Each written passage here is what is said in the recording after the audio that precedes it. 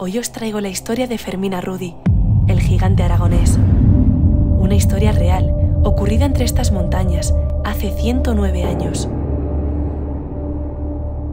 He querido viajar hasta su mismísimo pueblo natal, Sallent de Gállego, para enseñaros dónde comenzaron y acabaron sus días, cómo era vivir en aquella época con el tamaño que él tuvo, cuál fue su casa, y hasta tendremos la inmensa suerte de conocer a su sobrino nieto. Gracias a él, también descubrimos el trágico suceso que lo llevó a la tumba con tan solo 43 años. Este gran hombre, aun habiendo perecido hace más de un siglo, ha dejado un fuerte mensaje de amor, mensaje que conoceréis más adelante y que sigue resonando en los corazones de cada uno de los habitantes de Sallent. Bienvenidos a la máquina del tiempo.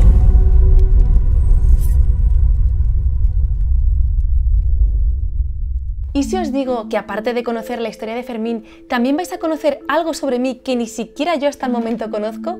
Y esto es, ¿de dónde procedo?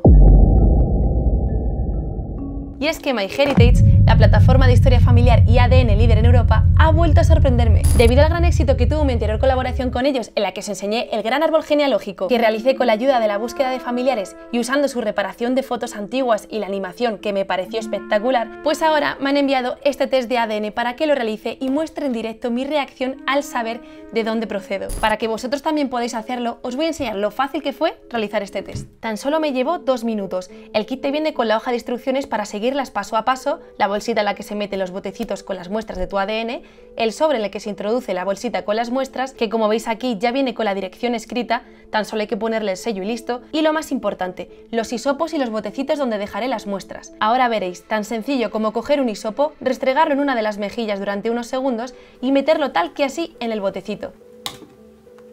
Y repetimos el mismo proceso con la otra mejilla, ahora la bolsita y de ahí al sobre y... 3 semanas después de enviar mi ADN, me acaba de saltar un mensaje de que ya tengo los resultados. Vamos a ver si me sorprendo o no. Luego, es que yo pienso que no voy a tener mucho de español. Bueno, no sé, o sí. De África seguro. ¡78,8! No, eso sí que no me lo imaginaba para nada. Pensaba que tenía mucho menos. Italiano un 15. ¡Hala! ¡Hala! Me acaba de matar lo de 78,8. Y norafricana sí me cuadra. ¿Y el resto? ¿Tengo algo más? ¿Nigeriana? O sea, ¿puedo ser más mediterránea? Es que me puse hasta roja. No me lo puedo creer. Lo del norte de África sí que me coincide, o sea, sí que me cuadra porque por parte de abuela materna sí que hay antecesores como del norte de África, Marruecos y por ahí. Pero pensaba que el tema del color de los ojos me venía de alguna cosa del norte de Europa o no sé, Francia, Inglaterra, no sé. ¡Wow! Me he quedado loca. Por cierto, que sepáis que MyHeritage nunca venderá ni licenciará tus datos de ADN. Tú eres el único propietario de tu ADN. Y aquí viene lo mejor. Todos los que estéis viendo esto, que sepáis que tenéis en la descripción un enlace para que podáis vivir también esta experiencia con el envío gratuito del kit de ADN siempre que utilicéis mi código de cupón KIVARA. Y además para que también vosotros podáis dar vida a vuestras fotografías antiguas y podáis completar vuestro árbol familiar. Mediante mi enlace tienes 30 días gratuitos de suscripción en MyHeritage y un 50% de descuento si decides continuar. Una vez más, gracias a MyHeritage por patrocinar este vídeo. Ahora vamos a ver qué descubrimos sobre Fermín.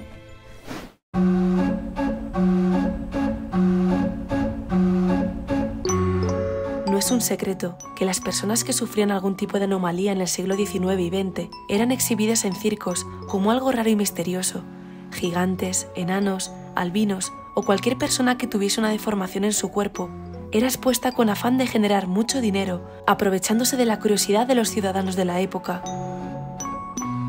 En Estados Unidos los llamaron circos de los horrores, freak show. Y estaréis pensando que Fermín Arrudi tristemente pasaría por algo similar, pero gracias a su gran talento, tocando instrumentos y cantando jotas, actuó sobre escenarios él solo junto a su manager. Sus padres nunca le vendieron a un circo, como sí es el caso de otros gigantes atormentados, como Agustín Luengo, el cual su padre lo vendió a un circo portugués por 70 reales y acabó falleciendo sin nadie a su lado por las calles de Madrid. Fermín tuvo más suerte, pues a lo largo de su vida pudo visitar países de todo el mundo junto a su manager Rabinal, pero quedaos con este nombre, Rabinal. Luego os sigo contando. Ahora vamos a viajar hasta Lanuza, el pueblo vecino de Sallent. Ahora mismo me encuentro en Lanuza, un pueblo que tuvo que ser reconstruido debido a las inundaciones tras la construcción del embalse Lanuza que tengo aquí a mis espaldas. Pero lo que también tengo a mis espaldas es el pueblo de Sallent de Gállego, el pueblo que vio nacer y morir al protagonista de este vídeo, Fermín Arrudi. Mirad. Antes de ir a Sallent de Gállego os quiero enseñar un poquito de Lanuza, porque si os dais cuenta, a pesar de haber sido reconstruida toda la parte de arriba que tenemos por aquí, sigue habiendo bastantes abandonos que quedan del antiguo pueblo.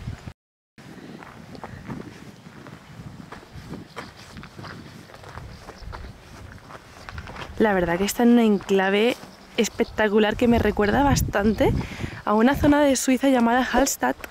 No tan espectacular como esa zona de Suiza, pero bueno, de hecho es Austria, no Suiza. Y ya os digo que hay construcciones por aquí, ¿veis? Que están abandonadas y estas pertenecen al antiguo pueblo. Ahí tenían la entrada al jardín, que sigue habiendo un poquito de rodada. ¡Anda! ¡Sí, hay gatitos! Sí.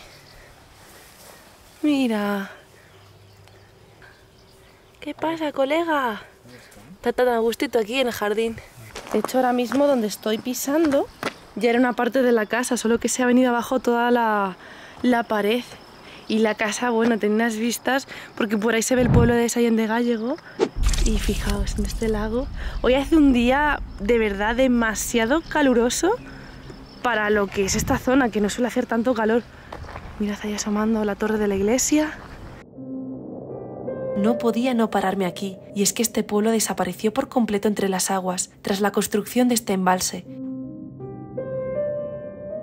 Y en las calles del pueblo nuevo, construido a las orillas, se pueden ver hornacinas como esta, rescatadas de su antiguo emplazamiento situado bajo el agua, en la antigua entrada del pueblo. Llegamos a Sallent de Gállego, el pueblo del gigante. Nada más entrar al pueblo, me llama la atención la forma original en la que han hecho las vallas de este huerto. Todos puestos en fila haciendo la forma de la valla y da acceso a este huerto que sigue teniendo eso, más esquís. El guiño a este deporte de invierno se debe a que Sallent de Gállego está ubicado muy cerquita de Formigal y Panticosa, estaciones de esquí muy concurridas en invierno.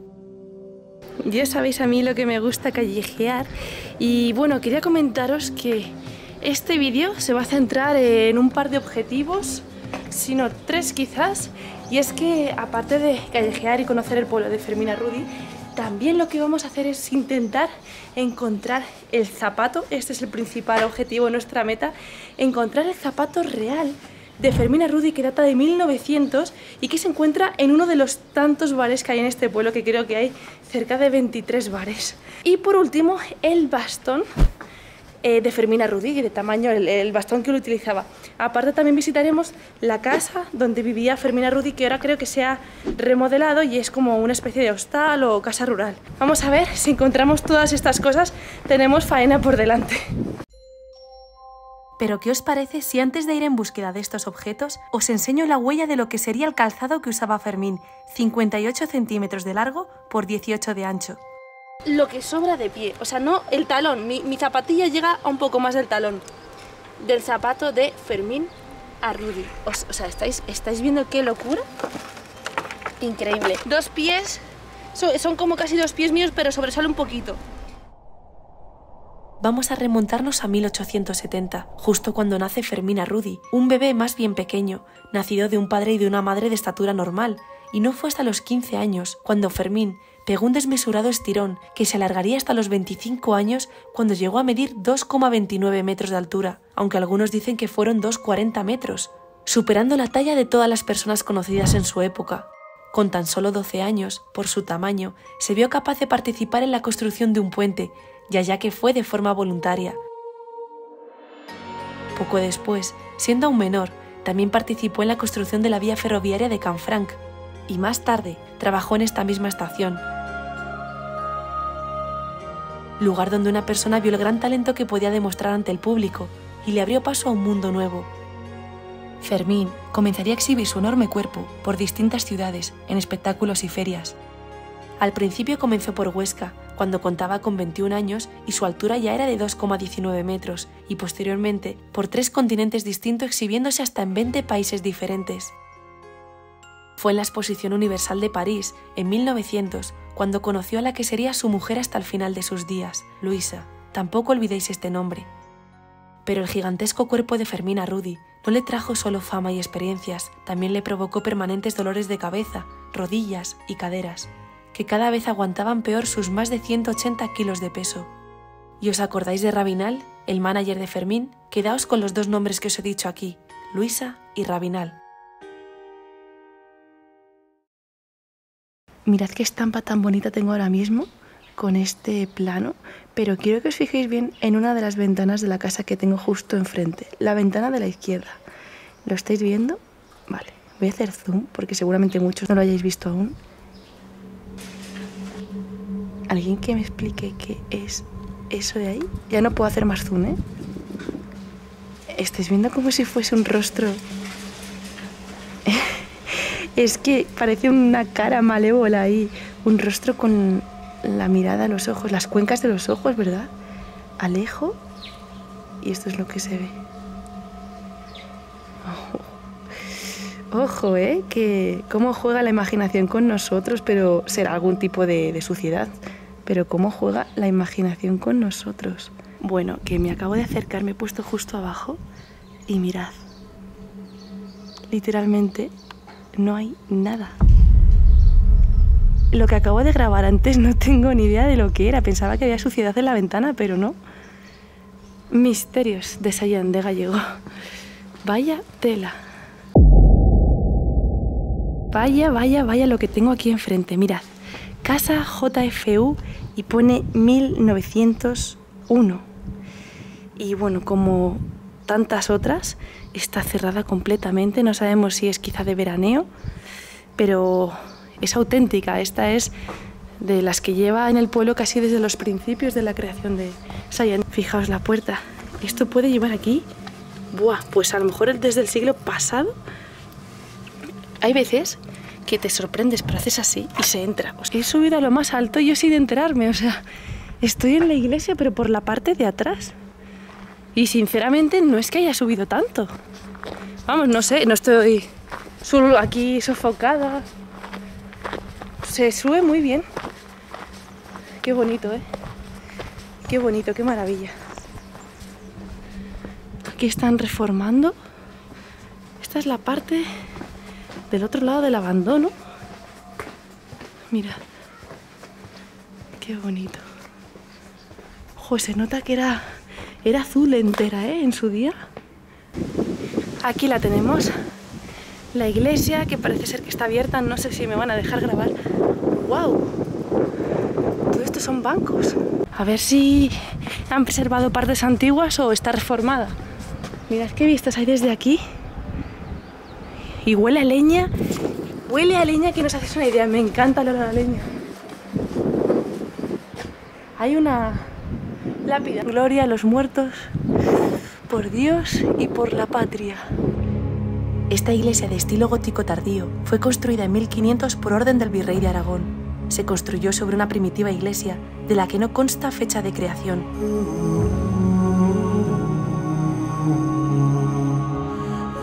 ¿Y hay alguien por aquí que me sepa decir qué es esto?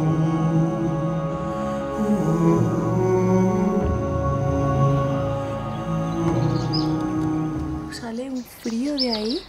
No sé si sería quizá la antigua prisión por las rejas que tiene, pero no creo porque está en la iglesia. A lo mejor una antigua capilla. Pero las rejas la verdad que me llaman bastante la atención. Gracias a un vecino he descubierto que el bastón está en el bar Terraza Faure. Así que vamos para allá y luego vamos a comer algo. Lo que pasa es que me ha dicho que seguramente esté cerrado, así que nos vamos a acercar igualmente para probar a ver si podemos encontrar el bastón, porque estaría bien tener pues el tamaño real para que os hagáis una idea de cuál era su cintura. Enorme. Y creo que sí, que antes he pasado por aquí y estaba cerrado. Crucemos los dedos. Madre mía, qué de gente, en este pueblo. A ver. Ay, por favor. Nada. Y no lo tendrán fuera, ¿no? Vamos a mirar. ¿Ves? Terraza Faure, lo pone en la puerta. Ahí. A lo mejor no, está cerrado, ¿no? Pero no. Uy, ¿y si viven aquí nos pueden abrir? No. Uy, restaurante Dos Tenedores, ¿eh? Perdone, ¿usted sabe si está por ahí el zapato en un bar de Gigante de Fermín Arrudi? Mi abuela era hermana de mi abuela paterna. ¿Qué dice? Hermana del Gigante. Se casó, no sé si se casaría con una francesa, Sí. que luego lo debió mandar a Una freír parisina. espárragos. a cascarla, se debió casar con... Vamos, se lió con el representante que se llamaba Rabinal. ¿Os habéis quedado con las últimas palabras del sobrino nieto de Fermín? Fermín, después de tanto tiempo viajando, decidió que ya era hora de descansar en su pueblo natal, aquejado de sus dolores y repitiendo que se sentía muy a gusto en casa, sin tener que estar exhibiéndose, pero su mujer Luisa, después de tanto tiempo en Sallent, le volvió a animar para que se mostrase ante el público y viajaron hasta Cuba, junto al manager, Rabinal. Este fue su último viaje, pues al volver a Sallent, cayó enfermo y acabó muriendo en su casa en 1913. Es aquí cuando surgen los rumores, y es que muchos habitantes de Sallent afirman que Luisa envenenó la cena de Fermín para quedarse con toda su fortuna y acabar enlazada con Rabinal, el manager del Gigante. También patas de jabalí colgadas. Esto ya sí que se va de mi conocimiento. No sé por qué ponen patas de jabalí. ¡Wow! Bueno. Sobrino nieto. Sobrino nieto, el hombre que tengo aquí a mi izquierda, y vamos a ver si nos encuentra alguien que nos pueda enseñar el bastón. ¿Pero era Jorge o...? Jorge, el nieto del dueño de Casa Faure, que es el que tiene el bastón al final. Venga. Hablando de boca a boca, ¿ves? Se va consiguiendo información, a ver si lo encontramos. Bueno, y esta tienda que hemos visto aquí, toda de cosas antiguas. ¡Wow! No está, el anticuario no está. Increíble, ¿no? La tienda debe ser. Bueno, aquí tiene un montón de... Más que dentro, aquí en un corral con Que tiene una, cosas vamos, ahí. ¡Wow! Está de- Anda, ahora está abierto, sí. que igual... Ay, le vamos a Vamos a preguntar. preguntar. ¿Que encontró el bastón del Gigante aquí? Lo teníamos, pero lo llevamos a casa. Teníamos ahí puesto en el comedor. Pero como Tengo idea de haberlo visto en el comedor. Me parece lo que te digo, me parece que no era entonces completo. lo quitamos y se lo llevó mi madre a su casa. Vale, vale. Mis esperanzas de poder ver el zapato y el bastón de Fermín Arrudi acaban aquí, pero el amable vecino de este pueblo, al que le agradezco de corazón todo lo que hizo por nosotros, vuelve a hacer hincapié en Rabinal y la presunta muerte del Gigante. Yo me acuerdo que mi abuela decía que la habían envenenado. Sí, eso sí. Ah, Lo único que me decía. Se lió con el Rabinal, que se llamaba, pues cuenta, entonces pensarían que le habían dado algo. Y no solo él cuenta esto, otro familiar de Fermín Arrudi, entrevistado hace más de una década, habla sobre Luisa, la mujer de Fermín. Aquí no fue muy bien recibida porque era un poco moderna, medía unos 70 y tantos, para aquellos años y para mujer altísima. A él le llegaba pues poco más de la cintura. Como viajaban siempre con su manager, que se llamaba Rabinad, pues al cabo de los tiempos, pues ya se puede sospechar. Hubo, como dicen los franceses, un ménage à trois.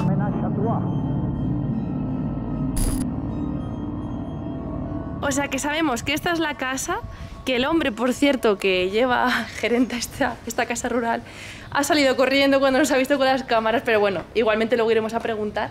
De hecho, tenemos aquí la placa. Esta casa ha sido reconstruida con motivo y en memoria del centenario del fallecimiento del ilustre aragonés Fermín Arrudi Urieta, el Gigante. Mirad, aquí tienen la foto del Gigante y yo ya no sé si decirlo, pero leí que dentro de esta casa está una silla, no sé si es la real o que la han reconstruido al tamaño de las sillas que utilizaba Fermín Arrudi, pero es que nadie encuentra el zapato, o sea, nadie sabe nada del zapato. Luego el bastón tampoco está en casa de no sé quién, es como que todo se ha escondido todo. Y mirad, el Gigante. Otro lugar cerrado, el lugar que supuestamente guarda la silla de Fermín, no responde al timbre. Volveremos un par de horas después, a ver si hay suerte. Al menos, una figura de la misma talla que él me permite tener un adelanto de lo que pronto veré en la plaza del pueblo.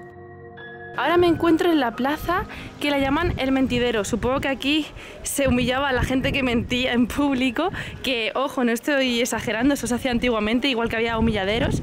Y bueno, me he venido hasta aquí porque aquí hay un punto de información, pero para que veáis que lo estoy intentando todo y no hay suerte, el punto de información está completamente vacío. O sea, esta es la silla y aquí no hay nadie. Está siendo complicado encontrar algo de Fermín Arrudi, algo que quede, que se pueda ver intacto. Nos queda la estatua, que eso sí que sé que la vamos a poder, para que veáis el tamaño, ¿no? Pero... Sallent de Gállego, qué difícil me lo has puesto, pero cuánto ha merecido la pena conocerte. Tus paisajes, tus calles y tu gente. Ahora, por fin llega el momento de conocerte a ti, Fermín. Aunque sea mediante tu estatua, puedo ver tu inmensa estatura, mirar con detalle tus dimensiones y dejarme llevar por las impresiones. Grábate un poquito. Lo intento, pero no puedo. O sea, una foto, un selfie con este hombre sería algo imposible. A ver, dame la cámara. Imagínate una entrevista con Fermín Arrudi allá por 1890. ¿Qué tal, Fermín? ¿Cómo está? Y claro, ya tendrías que hacer así para que él respondiese, porque aquí sale cortado, ¿no? Ya pierdes tú. Estoy de puntillas ahora mismo. ¿Qué os parece si nos ponemos desde el punto de vista de Fermín? Buenas, Fermín, ¿qué tal? ¿Qué tal está? ¿Cómo se siente ser tan alto? Bueno, pues la verdad que tiene otra perspectiva todo. Esta ahora mismo es la perspectiva, estamos en la altura de sus ojos, así es como me vería a mí, Fermín Arrudi, hace más de 100 años ya, pero me parecía curioso hacer esta perspectiva. Es increíble porque la mirada tendría que ser súper... Oye, el cuello también sufre, ya os lo digo yo, ¿eh? Increíble. 2 pies, ¿no? A ver, me voy a agarrar a ver si puedo coger. No, mira, sobre un pie y medio mío. A ver, ponte otra vez. Wow. Sería como algo así. Sí, Quiero que tengáis en cuenta, a pesar de ser tan distinto de los demás, ser una persona muy diferente, tenía un corazón enorme y eso es algo que hay que acordarse y tenerlo en cuenta, porque un hombre de este tamaño tenía el corazón de 5 o 6 hombres juntos, siempre dispuesto a ayudar y ser súper cariñoso, así que la verdad que Fermín fue todo un ejemplo a seguir. Su fuerza y su bondad caminaban en paralelo a su estatura. En invierno con nieve, el gigante era muy cariñoso, era muy amable, era un hombre muy simpático y cogía a mis 2 tías de sus años, una en cada mano, y las subía y las metía dentro de mi casa, de Casa del Reino, donde ahora es el Hotel Balaitus, y las metía por la ventana para adentro. Hay un caso muy curioso que cuentan que venía un hombre con leña de las tornadizas de lejos en verano y había una tormenta muy grande, de manera que creció el barranco y llevaba la leña en un burro y no podía pasar el burro, no quería pasar. Y yo, no te preocupes, que ya voy a hacerlo pasar yo. Y en vez de pegarle, se metió por debajo la cabeza, levantó el burro, la leña, pasó el barranco y lo dejó al otro lado. Este hombre fue un verdadero héroe en el pueblo. El grandísimo tamaño que tenía era proporcional a su gran bondad. Nada, hemos vuelto a la casa natal de Fermín Arrudi, pero no hay nadie. Por mucho que llame al timbre, aquí no... Nada, nos quedamos sin ver el interior, aunque es una casa ya reformada, rural, pero tenía una silla, creo, tamaño original que él usaba. Pero es que no. Último intento y nadie, ¿no? ¿Qué va? No hay nada más. Hemos vuelto 3 horitas más tarde, pero aquí no abren. Último objetivo. Vamos al cementerio a ver la tumba de Fermín. Está cerrado. Bueno. Vale, sabes lo que vamos a hacer, ¿no? ¿El qué? A volar el dron. Ya ¿Sí? está. Hombre. Vamos a, pero si está cerrado se vuela el dron por encima y a ver si podemos ver la tumba, porque es que si no ya me A lo da. mejor tiene algún tipo de panteón. Tenemos un problema, we have a problem. He dicho, voy a volar el dron porque me imaginaba que las tumbas iban a estar pues en el suelo. No puede ir a peor. Las tumbas están en pared. Entonces, pues con el dron evidentemente es imposible pues ir metiéndote por los túneles porque hay soportales y ver cuál es la tumba de Fermín. Porque aquí hay solo flores y más en las paredes.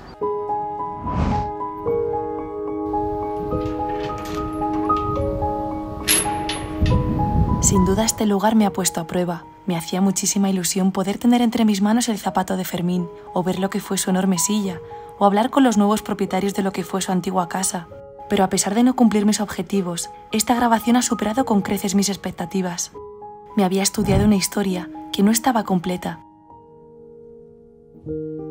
Fermín Arrudi fue una gran persona que, a pesar de ser diferente al resto, supo ganarse el amor de todo un pueblo, que más de un siglo después, todos y cada uno de sus habitantes siguen recordándole con un cariño tan fuerte que casi se puede palpar. Larga vida a la buena gente.